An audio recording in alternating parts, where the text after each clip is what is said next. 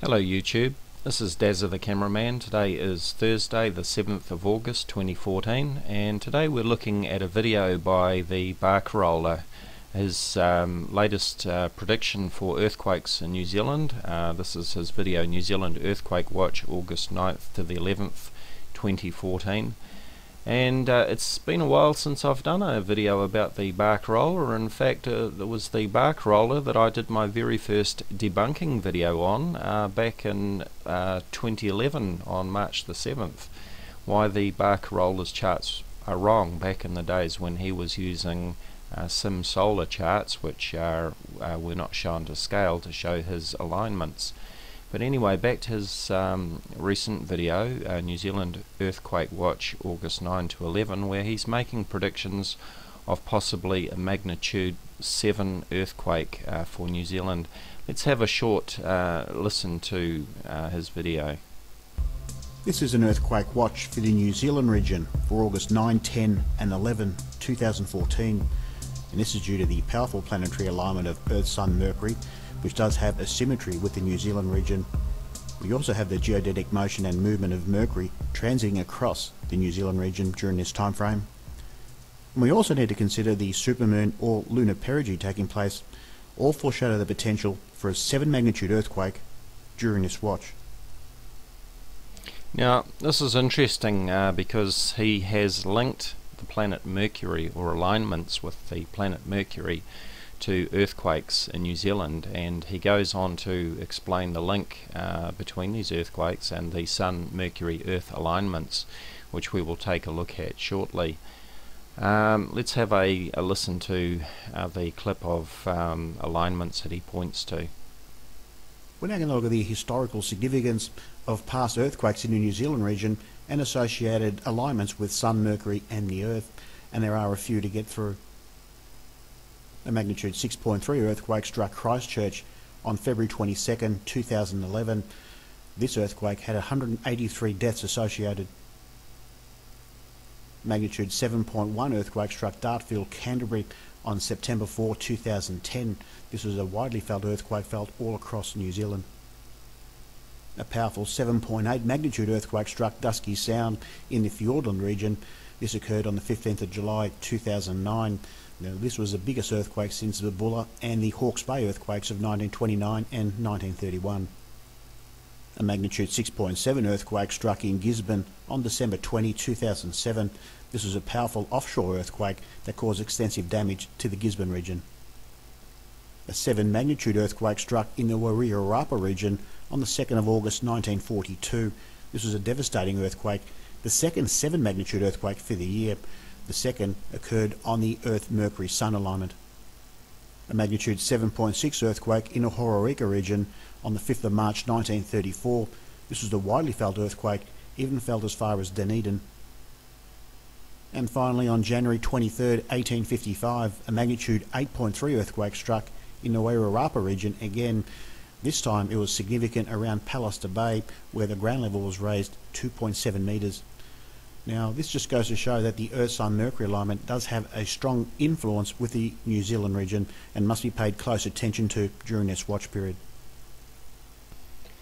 Now let's have a look at some of those alignments. This is the alignment on February 22nd, 2011, which coincided with the Christchurch earthquake, magnitude 6.3, which killed 185 people. As we can see in the screenshot from my astronomy software, Starry Night Pro, the alignment between the Earth, Sun and Mercury, there was a difference in angular separation of just over 3 degrees between the Sun and Mercury as seen from the Earth. Now, the interesting thing about this earthquake on February 22nd, 2011 is that it was actually a follow-on from an earlier earthquake which was on the 4th of September 2010, which was also a very damaging earthquake. This one didn't result in any deaths, but it certainly did a lot of damage. Now, following this earthquake in Christchurch, there were many thousands of aftershocks, and there were also new earthquakes that were triggered as a result of this earthquake triggering nearby fault lines. Now, the question is, were the earthquakes a result of the alignments between the Earth, Sun and Mercury? And we're going to come back to that, but before I do, we'll look at the other alignments that were mentioned in the Barcaroller's videos. So this is the alignment on the 15th of July 2009. We see that there is a difference of just over 2¼ degrees between the Sun and Mercury. This one on 20th of December 2007, again 2¼ degrees between the Sun and Mercury.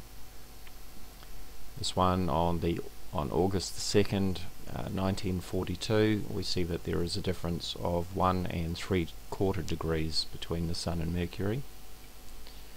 And this one on March 5th, 1934, we see that there's a difference of just over 3 3/4 degrees in this one. And finally this one on 23rd of January 1855, we see that there was a difference of 2 3/4 degrees between the Sun and Mercury. So we see that the Barcaroller has identified 7 earthquakes in New Zealand that he has associated with Sun, Mercury, Earth alignments. Now the question must be asked, of course, is how often does the Earth align with the Sun and Mercury? We're going to take a look at that in Starry Night Pro. So here we are on the 8th of August 2014, and we can see that there is an alignment between the Earth, Mercury and the Sun. And what we're going to do is check to see how long it takes for Mercury to travel around the Sun and form alignments. Now Mercury has an orbital period of 88 days, so it takes 88 days to orbit around the Sun. But it's not as simple as simply dividing 88 days in half and saying, well, every 44 days then Mercury, Earth and Sun will be in a line, because we also have to account for the orbital movement of the Earth as it travels around the Sun.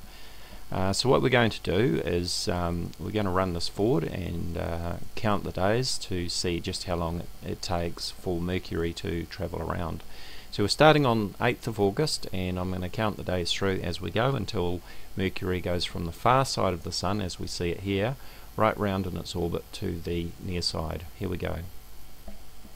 1, 2, 3, 4, 5, 6, 7, 8, 9, 10, 11, 12, 13, 14, 15, 16, 17, 18, 19, 20, 21, 22, 23, 24, 25, 26, 27, 28, 29, 30, 31, 32, 33, 34, 35, 36, 37, 38, 39, 40, 41, 42, 43, 44, 45, 46, 47, 48, 49, 50, 51, 52, 53, 54, 55, 56, 57, 58, 59, 60, 61, 62, 63, 64, 65, 66, 67, 68, 69, 70.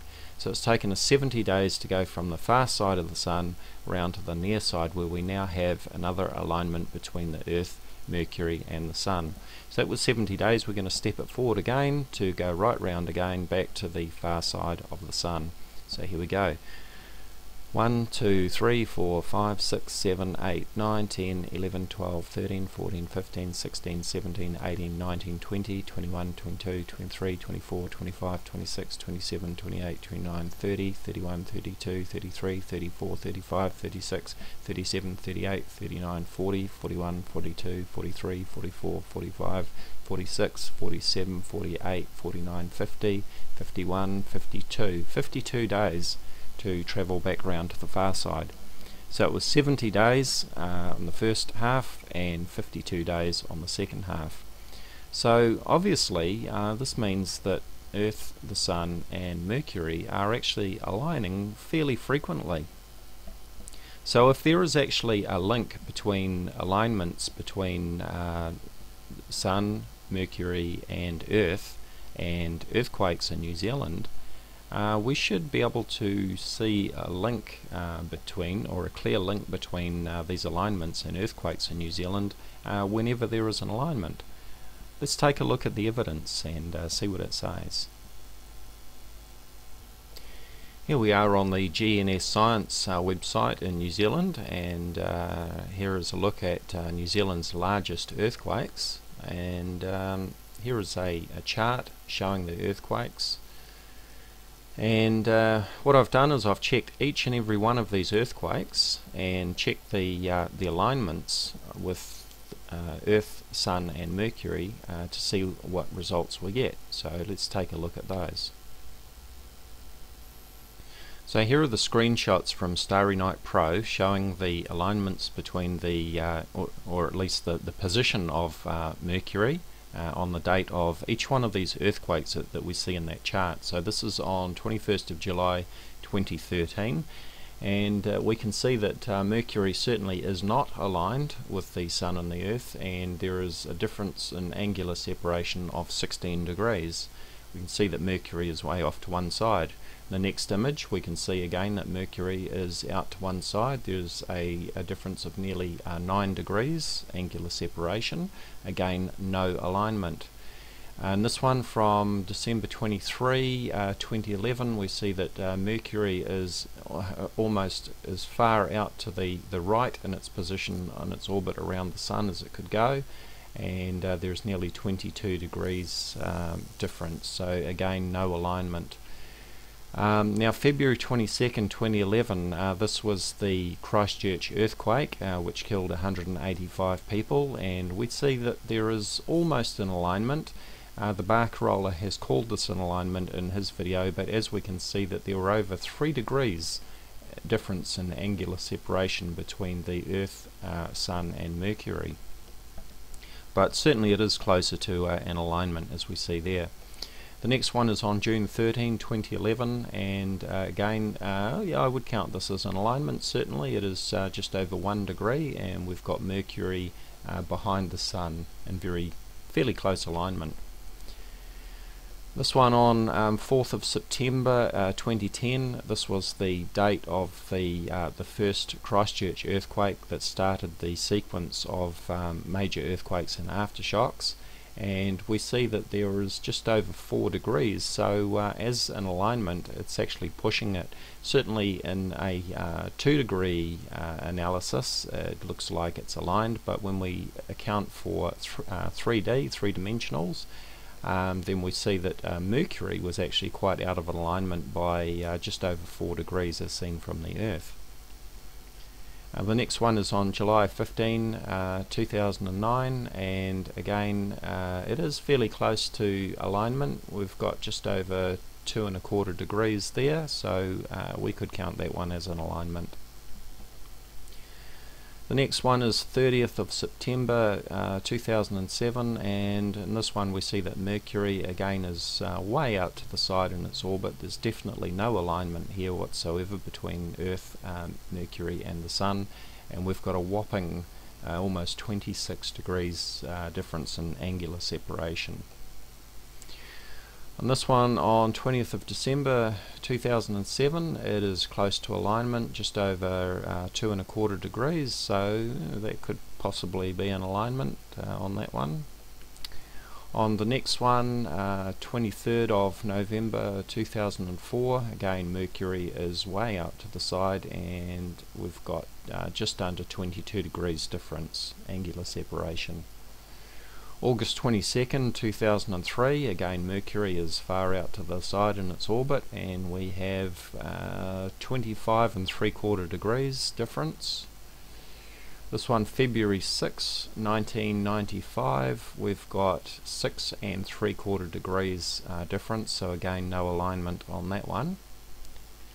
On March 2nd, 1987, which is the date of the Edgecombe earthquake, we've got just under 6¾ degrees, so no alignment with that one. And on May 24th, 1968, Mercury is way out to the side, and we've got just over 22½ degrees difference on that one, so definitely no alignment. On June 24, 1942, Mercury is out to the side again with almost 16 degrees difference, so definitely no alignment on that one.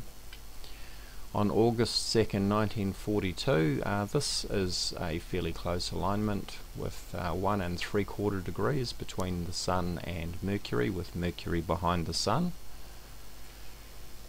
This one on March 5th, 1934. Although we've got a 2D alignment, when we allow for 3D we've got just over 3 3/4 degrees between the Sun and Mercury, so it's debatable whether we can call that an alignment with that amount of angular separation. February 13, 1931, the date of one of the Napier earthquakes in Hawke's Bay, and we've got Mercury again far out to the side, so definitely an alignment between Earth, Sun and Mercury could not be attributed for the Hawke's Bay quake on 13th of February 1931. We've got 21 degrees difference on that one. February the 3rd, 1931, which was the first Napier earthquake, we've got 24 1/4 degrees, and again Mercury is way out to the side, so definitely no alignment on that one. June 17, 1929, again no alignment. We've got just under 12 1/4 degrees between Mercury and the Sun, definitely no alignment on that one. March 9th, 1929, Mercury way off to the side again, and just over 26 3/4 degrees. February 12, 1893, and we've got just under 4 degrees between Sun and Mercury, with Mercury behind the Sun. I wouldn't class that one as an alignment. It's getting close though. September 1st, 1888, and we've got just under 8 degrees between the Sun and Mercury, with Mercury behind the Sun, so again definitely no alignment for that earthquake. October 19, 1868, and again Mercury is far out to the side in its orbit. We've got just under 24 degrees, so definitely no alignment with that one. February 23rd, 1863, Mercury far out to the side again, with 22 1/4 degrees, no alignment. January 23, 1855, this one is close, with 2 3/4 degrees, so it could be debatable whether we class that one as an alignment. October 16, 1848, again no alignment, with Mercury far out to the side on its orbit, and just under 24 1/2 degrees difference in angular separation. So if we have a look at a summary of those earthquakes and alignments, we can see that 21 of those 27 earthquakes were showing no alignment at all, whereas 6 of the earthquakes, that's 6 out of 27, were showing an alignment of 3 degrees or less.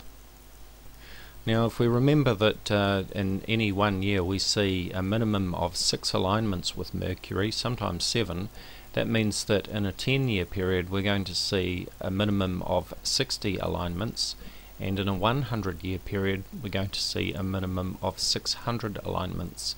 Yet even though we've gone back over a century of earthquakes in New Zealand, we've only seen a list of 27 major earthquakes, and only 6 of those 27 earthquakes coincided with an alignment of Mercury. I think this clearly shows that any claimed link between alignments with Mercury and earthquakes, particularly in New Zealand, are shown to be false. Now of course I can't predict when an earthquake won't happen. I can't rule out an earthquake happening at any time, of course.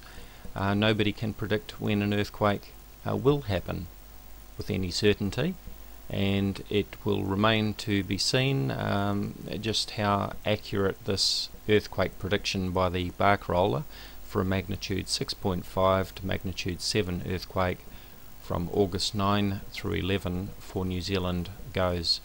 Will this be another failed prediction for the Barcaroller? Well, only time can tell. As always, do check out my Facebook discussion page, Voices of Reason to Explain X or VORTEX. You'll find a link in the description area. Thank you for watching.